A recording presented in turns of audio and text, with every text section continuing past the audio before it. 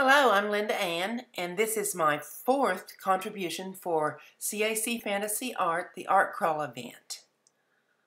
I drew a little bunny. I hope that you can see it here. It's very light. I always draw intentionally light when I'm going to watercolor it over it. I'm pretty sure that the oval that I drew to match the picture frame shows up pretty well, but I'm not sure that you can really tell what the bunny looks like on this video. Anyway, here's another eraser that I sometimes use. It is a white eraser, and I'm going to just take up some of the pencil markings that I can see, even though you may not be able to.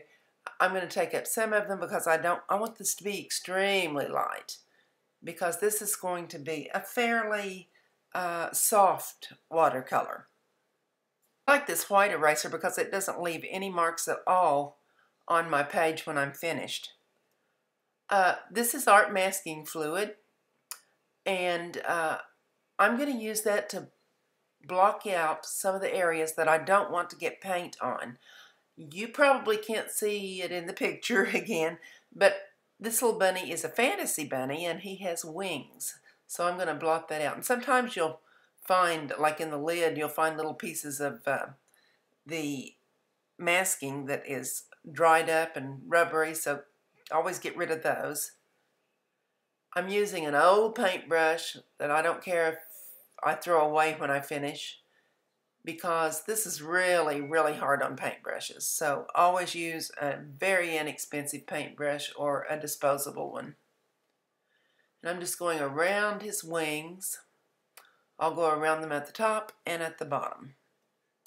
You can buy masking fluid in some different colors and different brands, but I like this one. I'm able to see it once I get it on the page and know that it's there, because some of it's kind of hard to see. It depends on what background you're using, but I want to know that I have the right areas covered.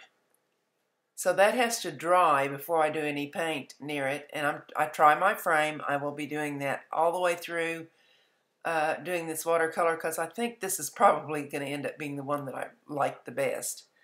I just love little bunnies, and it reminds me of the little white bunny that I had when I was a child. So Lucky Apple is this color, and I'm using it very, very watery. It's a greenish yellow color.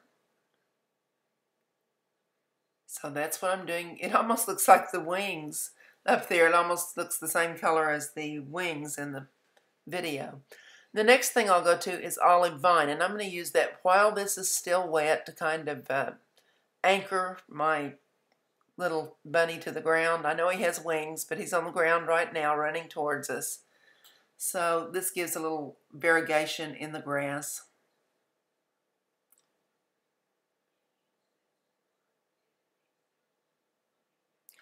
And I squirted just a little water on, and I dab it off if I think that I got it someplace I don't want it to go. I'm going all the way around now, up over the top of his wings and down to the grass, because I'm going to use some Bolivian blue, and I'm mixing it with just a little bit of that Lucky Apple, and that's going to become my sky.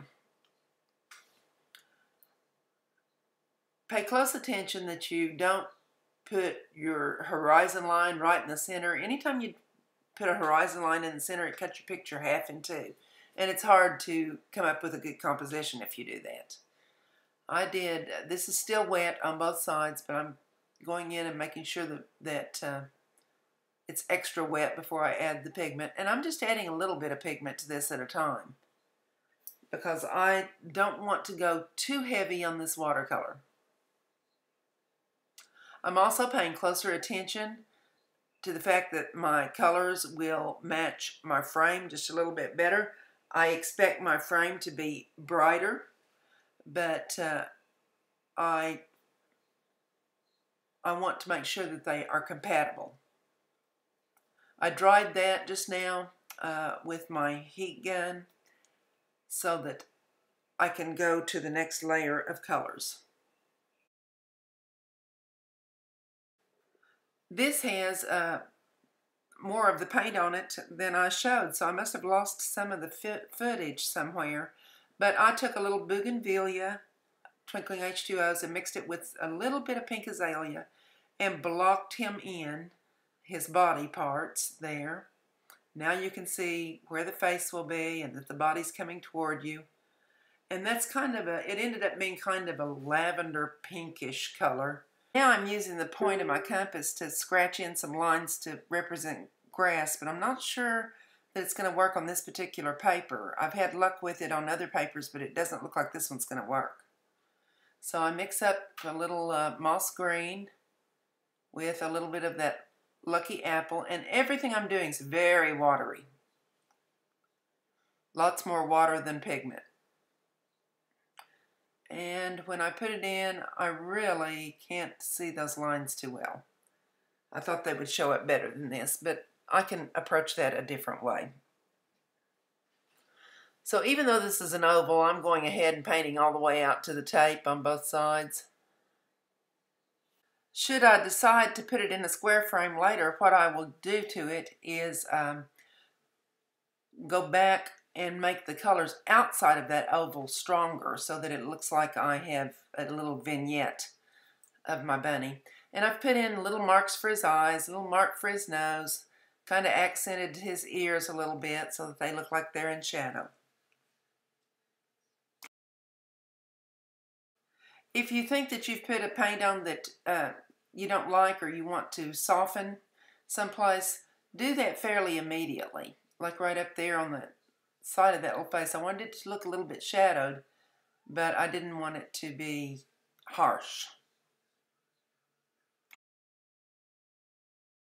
To remove the masking from the wings, you can just start with an eraser and it will pull right up. You can just lift it off. It's very important to replace the cap on your masking. I didn't say that earlier, but it dries. When it dries, it makes strings, and it doesn't have a very good shelf life if you don't keep the lid on it. I'm going to do just a little outlining with this rose petal color. And then I come back with water and more water and more water to fade out the colors, because I don't want a harsh line.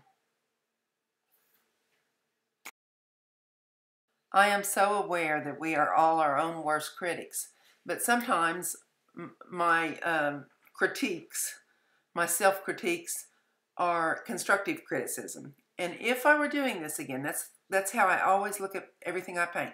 If I were doing this again, what would I do differently?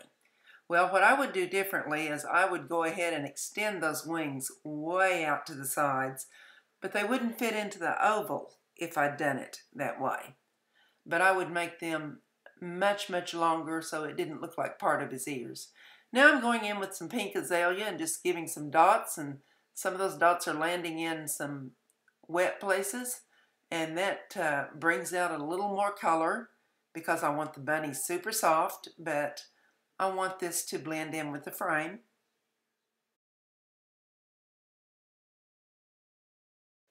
Okay, it's experiment time, and I brought in my Emboss It pen from Ranger, and I'm just going to draw and dot and try to texture these wings a bit with it.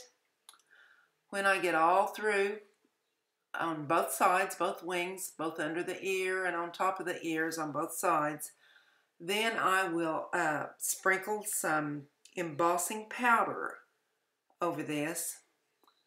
And I just recently discovered embossing pens and embossing powder. When we did embossing in college, way back when the dinosaurs lived, embossing paper meant putting a bone tool down on top of some cardboard or some impressions that you made and pushing that bone tool to give impressions in the paper. But embossing means a lot of different things today. So I sprinkled that. That is an iridescent embossing powder, and it's pretty just like it is, but it gets prettier when you melt it. Now I'm taking a brush because you see some of it stuck to the edges. I don't know if that's because I didn't use my little tool to keep it from sticking, or if it's because the watercolor was just slightly damp there perhaps. But I'm going to go back and fill in some more lines where I think there should be a little more of this iridescent powder. And I'm going to hit it again and shake that off. This can be put, if you shake it onto another piece of paper, you can put it right back into the bottle easily. And then I'm brushing off any of the excess. And I will heat it with my embossing tool and watch the magic happen.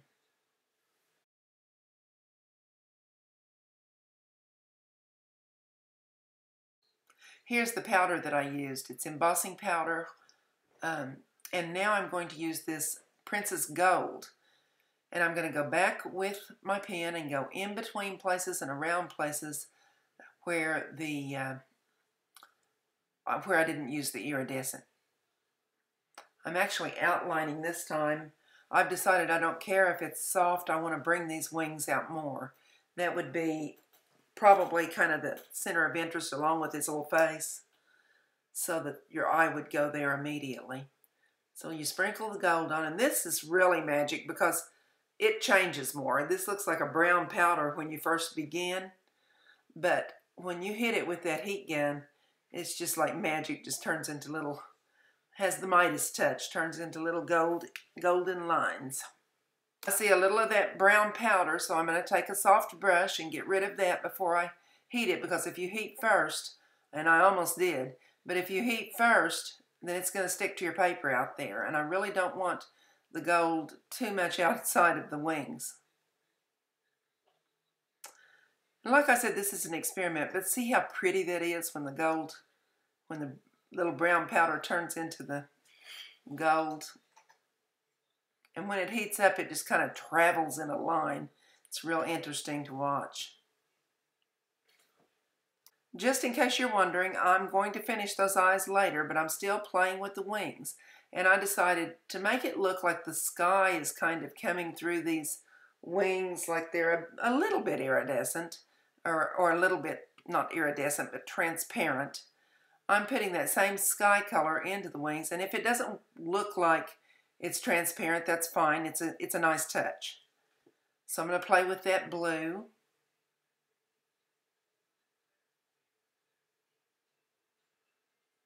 And then I'm going to come back with a little more when that dries. Get it just a little darker. One of the nice properties of this is that the embossing powder resists the watercolor that I put on it. So it's only going into the background. It's not going to cover that. I decided to bring out my artist pen, my Pigma artist pen, and try adding a few lines here and there to enhance it. And now I'm working on the eyes. I looked at several bunny eyes on the internet before I did this, and I used to have bunnies, but I noticed that I remember that I had a bunny with pink eyes, but I saw this bunny on the internet with great big black eyes and just a tiny bit of a highlight on one side, and I thought that they looked so cool. So that's what I want this bunny to have.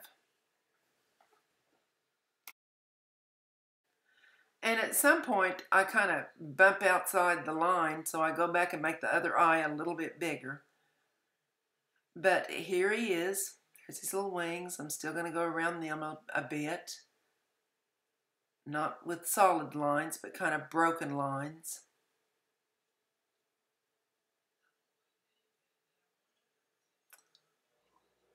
And I think I'm finished. Check the comments in the description box below, because I have a group on Facebook, an art group, and I would love to have you come and join us.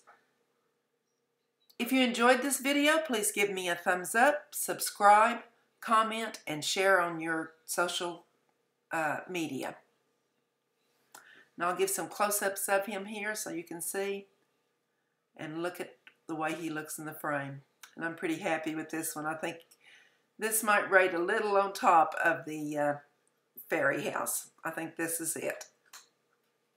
You know, I was editing this video when I realized most of my bunnies had little whiskers, and I'm going to have to go back and put in some whiskers for this little baby.